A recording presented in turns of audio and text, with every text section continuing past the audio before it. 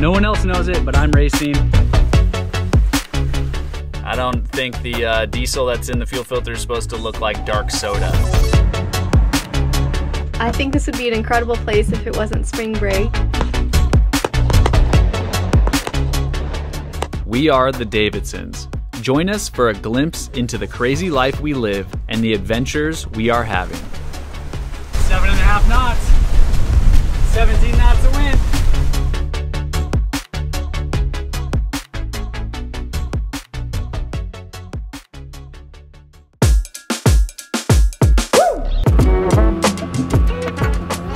Before leaving the Punta San Basilio area, I got one last freedive in with the spearing master, Cody Shee. Although I don't personally have a spear gun, it is still fun to hop in the water with my camera and explore around. Watching Cody in action definitely has me wanting to pick up a new hobby of spearfishing.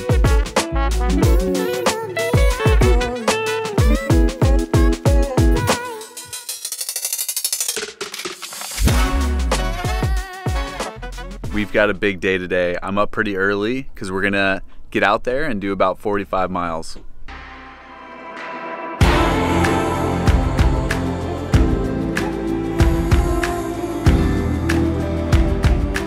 I get real excited when we're off to new things. I like being at the anchorages and relaxing, but there's just something about the adventure of it, the unknown, the excitement going off into these places that you haven't been before. And that's what we're doing today, and I like it.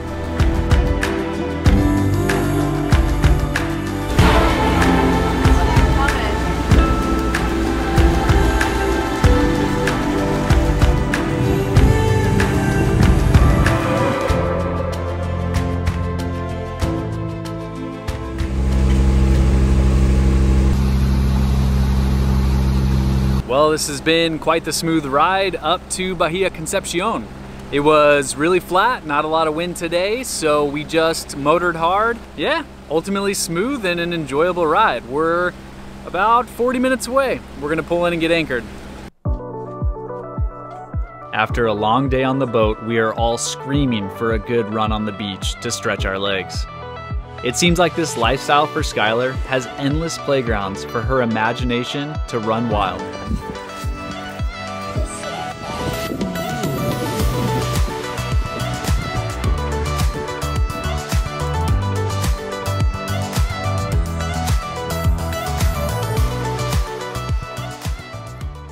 Skylar and I are out for a little morning paddleboard.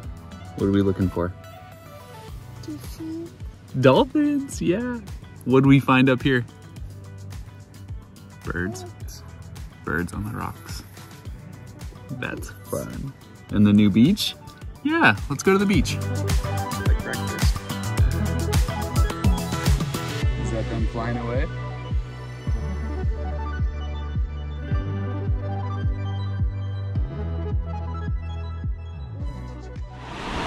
Off to a new anchorage, and we're doing 7 knots in about 13 knots of wind. This is awesome.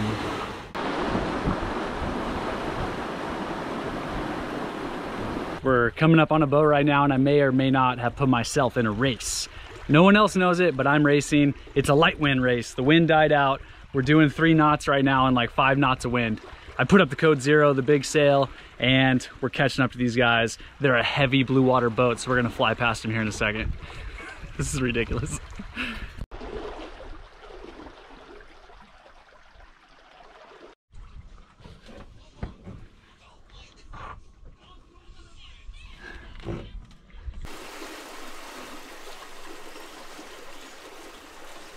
We got a gust of 7 knots, so now we're doing 4. We're about to do the overtake.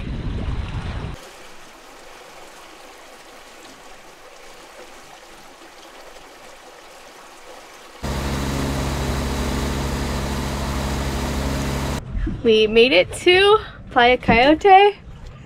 I think this would be an incredible place if it wasn't spring break and jam-packed full of tents, but I'm excited to check it out.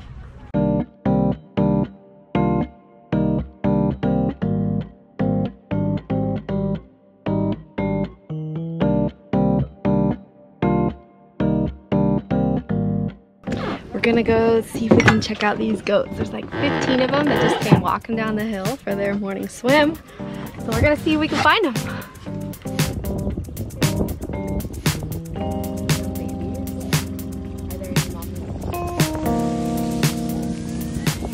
We're gonna dinghy over to the little town that's over here. We ran out of food a little bit, mainly just snacks and breakfast items. So hopefully we can find a tiny market and explore the town.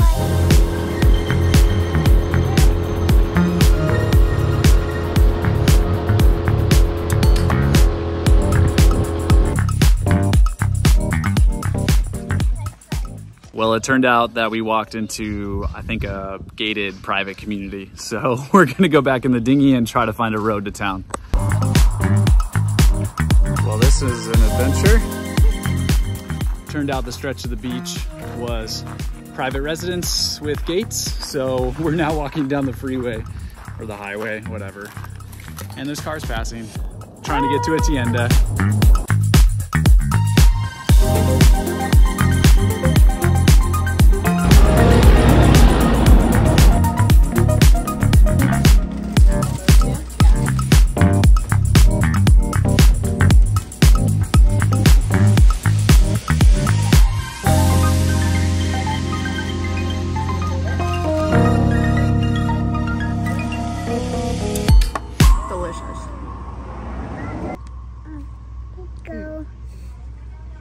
Well, the food was delicious and we had a successful trip getting groceries. So time to go back to the boat, take a nap because I ate way too much of that food.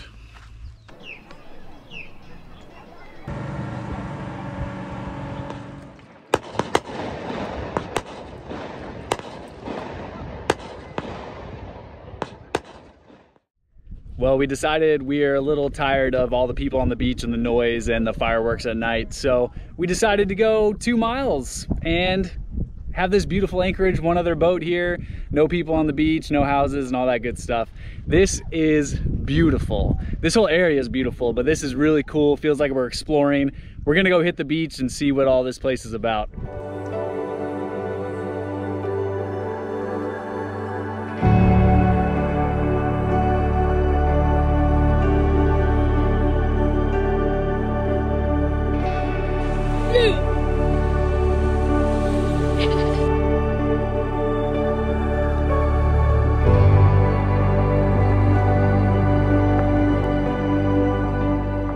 She needs a little work, but I think we'll take it.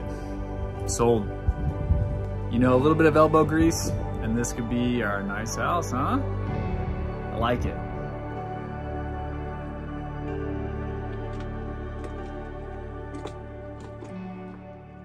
We have intelligence that there are hot springs nearby, so we're gonna go search for them, huh? Search for the hot. Find hot water. Find the hot water pools. Let's find them. Well, it turns out the hot springs are way too hot unless the tide is high and it's mixed with seawater. Unfortunately for us, the tide was in the middle of the night, but don't worry, we still had some dance parties regardless.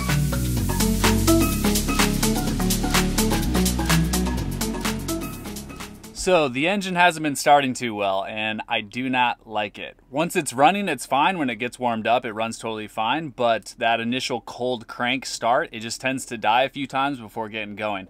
I'm going to dig some fuel filters out and swap out the fuel filters because I don't think we've done that since we left and we've motored quite a bit. So I want to see if it's just a fuel filter problem, maybe like a pressure problem. So if the fuel filter is clean, we can get the highest amount of pressure for fuel going in.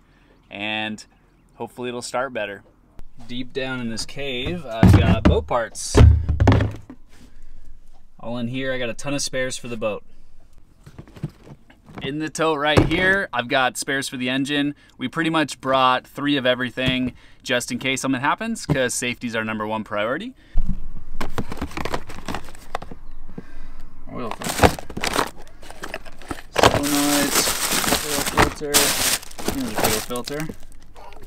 Fuel filter. While I'm in here, might as well grab the grease gun and grease up all the steering components because I've been meaning to do this for a little bit, but I have to always dig this tote out. So now that's out, we'll grease that up well while we're here. So on the back deck of the boat here, we have access to the back side of the engine, and there is my fuel filter.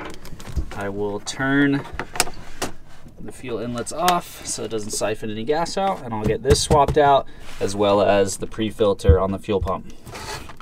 Look how much sand and grossness gets in here. Blech.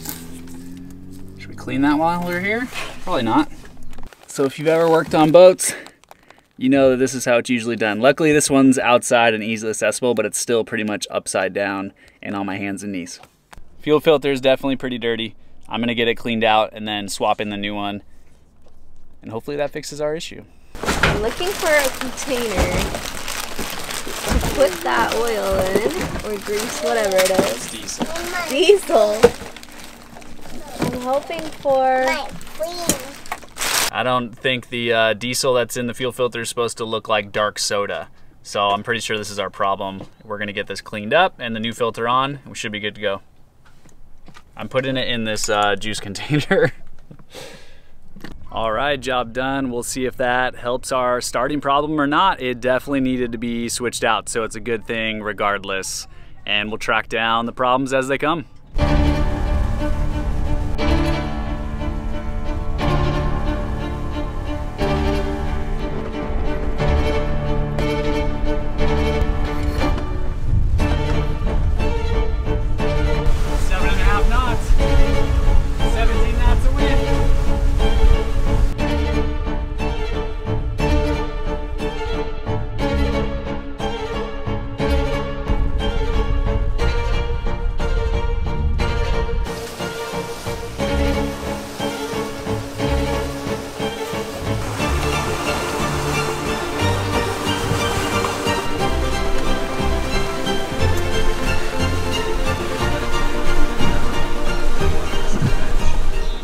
Well, I really wanted to go sailing today, and sailing is what we got. So it was blowing like 14, 15 knots. There were some white caps, but that was what the forecast was supposed to be, not too bad. When we got out there, it was 22 to 25 knots. Absolutely ripping. The boat was flying, but it was a little bit uncomfortable. So we didn't need to leave today. So we turned around and sailed back into a different anchorage we haven't been to before. So we're going to explore this place before the wind dies out, and then we head about 7 miles north to an anchorage to stage ourselves, because we're headed another 30 miles north to a whole new town and new adventure.